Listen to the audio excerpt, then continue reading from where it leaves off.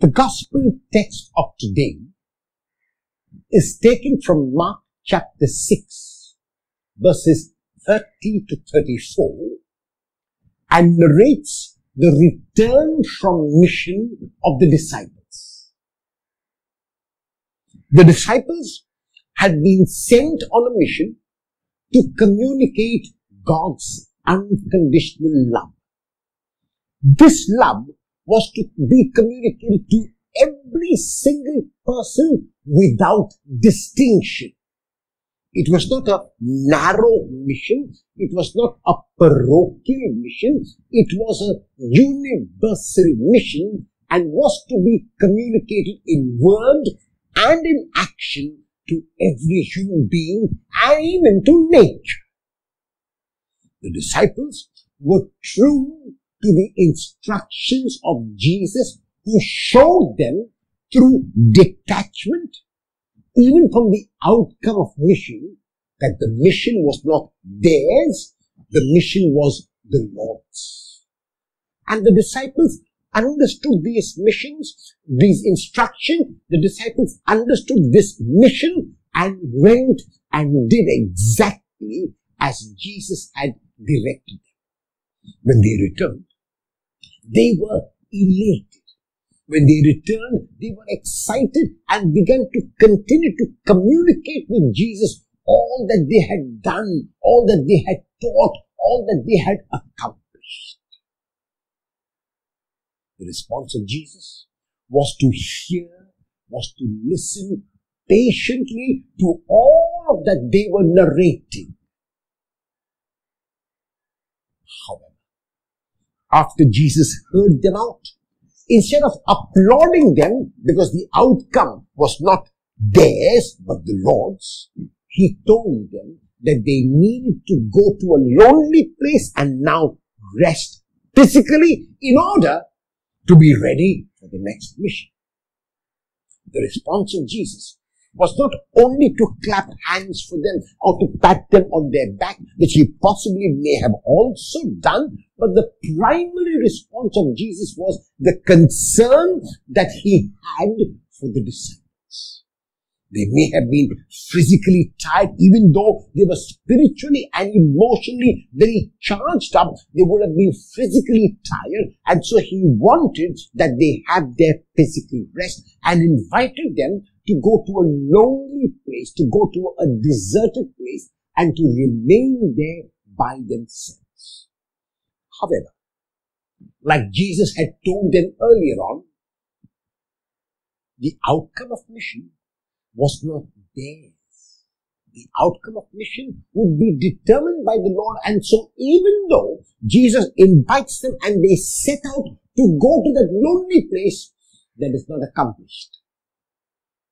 And because Jesus was aware that everything was in God's hands, when he comes out on the shore after trying to move to the lonely place, he finds that in that lonely place, in that deserted place, there is a crowd of people. However, because Jesus was detached from the outcome of his actions, when he came on shore, he was not upset. He was not agitated. He did not say, oh, we wanted to go to a lonely place, but we could not do so. And look at this crowd, they are following us everywhere. No, he was detached from the outcome of his actions. And so when he came ashore and saw this crowd, he accepted even that as God's will. And what did he do?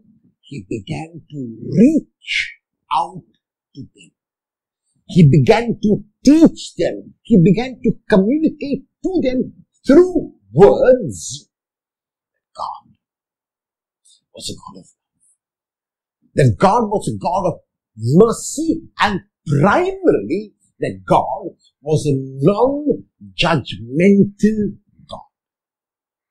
In the first reading of today, through the prophet Jeremiah, God speaks to those shepherds who have led people astray. God speaks in Jeremiah of this shoot of David, of this person from the lineage of David whom God has to bring now, because the shepherds have so far been leading people astray. This shoot from the lineage of David is made visible in the person of Jesus. These shoots from the lineage of David are made visible in the disciples whom Jesus sent, and today these shoots from the lineage of David are made visible in those of us who profess to be disciples of Jesus. There are times in our lives when we reach out to people and they accept us.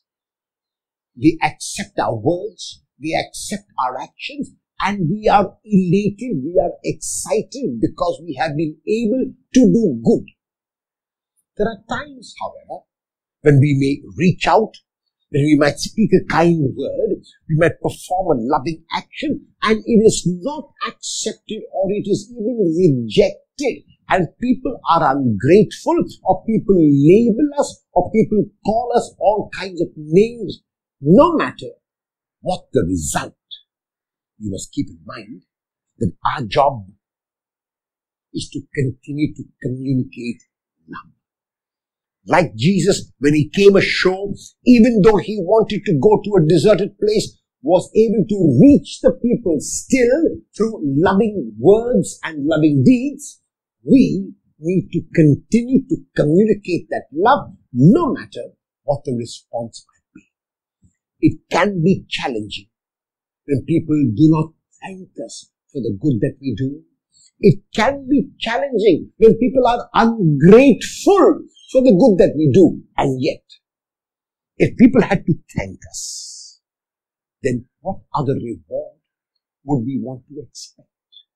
If people had to be grateful and clap hands for us every time we did something which was good, then what other reward could we expect? However, if we are true disciples of Jesus, and if we want to follow our Master every step of the way, then we must detach ourselves from the reward. We must detach ourselves from the outcome and focus every time and all the time on what we must do now.